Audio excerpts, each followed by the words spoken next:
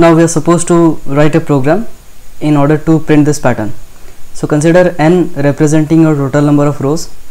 So let us say user enters the value of n as 5. So if you observe, there are total of 5 rows, 3, 4, 5, and 5 columns as well. So column 1, column 2, column 3, column 4, and here 5th column. So if you observe this pattern carefully, this is your row 1 and this is your column 1.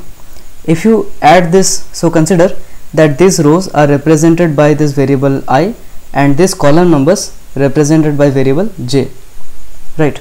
So if you add this I and j together, so consider this instance, that is your row 1 and column 1. So 1 plus 1 is 2. So in that case print 1. So if it is 2, then print 1. So 2 is an even number, right? Now come to the next row, row number 2, column number 1. So 2 plus 1 is 3. 3 is odd. So when you have odd, the sum of this I and j is odd. In that case I will be printing 0. Now consider row number 2 and column 2. 2 plus 2 is 4, and we know this time I plus j is even. So in that case print 1. So the trend is here, whenever the sum of this I plus j is even, in that case I am supposed to print 1, and when the sum of this I plus j, that is I and j, is odd, in that case I am supposed to print 0. So very simple idea. Let's convert this idea into code. So everything is around this I plus j, right? So let me write the loop here, that is for int I starting from 1 and I will go till n because there are n number of rows.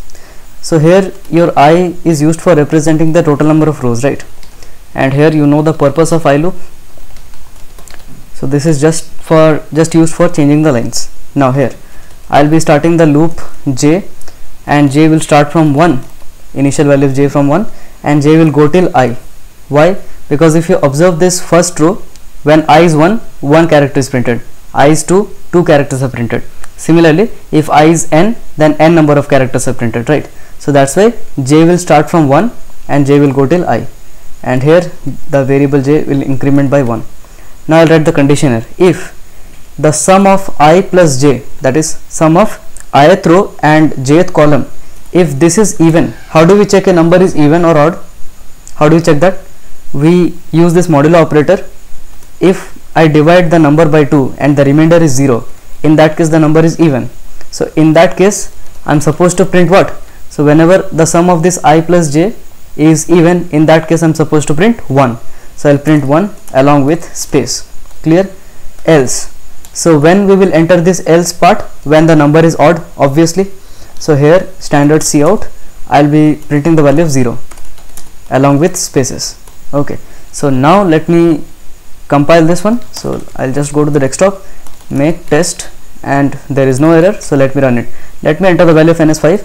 So you can see the output that we are expecting is printed exactly here. So whenever the sum of I plus j is even, in that case print 1, otherwise print 0. So let me run this program for larger inputs. So let me enter here 20. So you can see the very large right angle triangle filled with ones and zeros alternatively.